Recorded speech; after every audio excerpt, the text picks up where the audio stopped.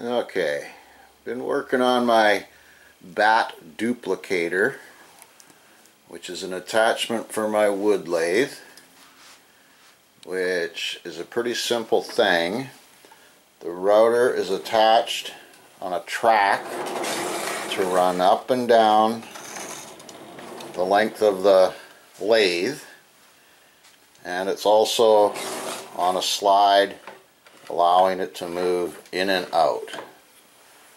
At the back, you mount the bat between a couple of clamps, and the rod at the back of the slide follows the profile of the bat as you move it along the slide. Pretty simple. It just goes along. It's on a spring, so it'll pop back, won't roll into your turning. And I haven't tried it yet, so we'll get a blank on there and see what happens. Stay tuned. Okay, we got our chunk of wood in the lathe. It's a piece of ash. I'm just going to take a chisel and I'm going to knock off the hard corners first, and then we'll see what the router can do.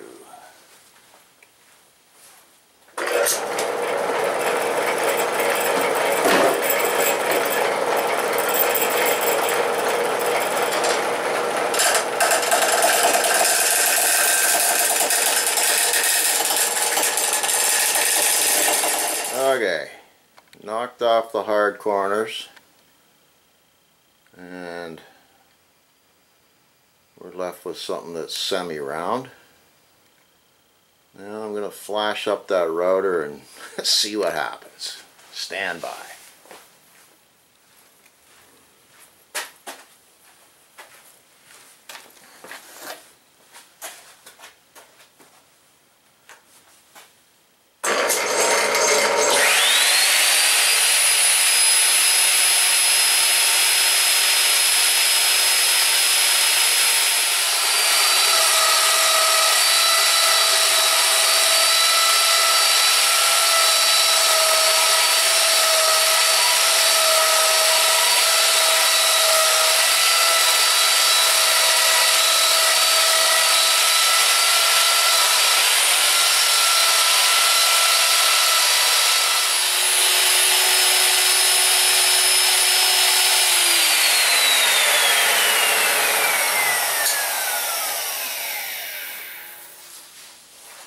Okay, she is round.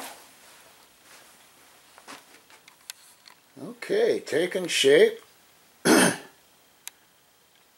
Just starting to get the profile, and it's just working away,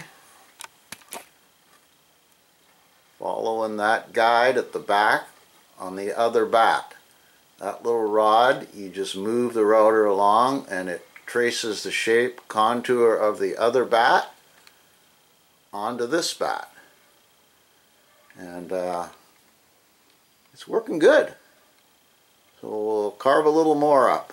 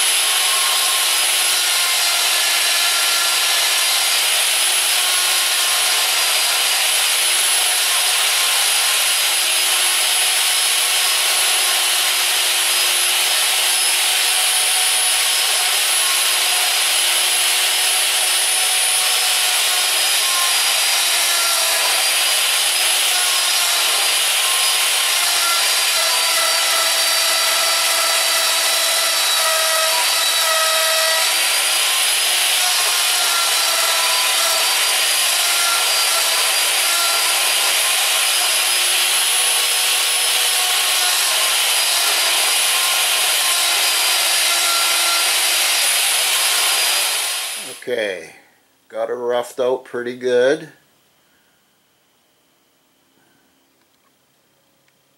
So now we're just going to take some nice, slow, fine passes and match it up with the contour of the other bat.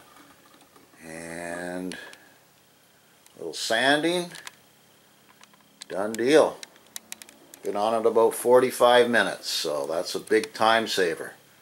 Let's do a bit more.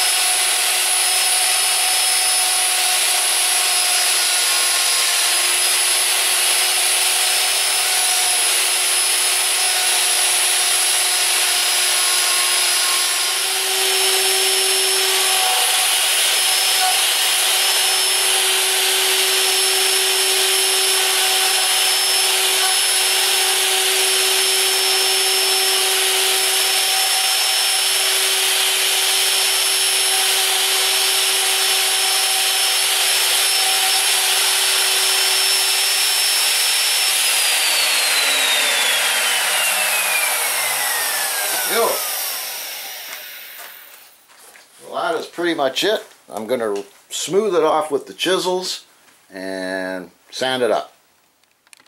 Well, there you have it. Just over an hour from a billet of wood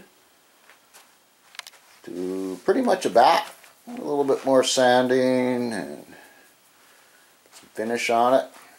And yeah, I think that's just awesome. Good little machine. Just rolls along and follows the other bat that's held in the back.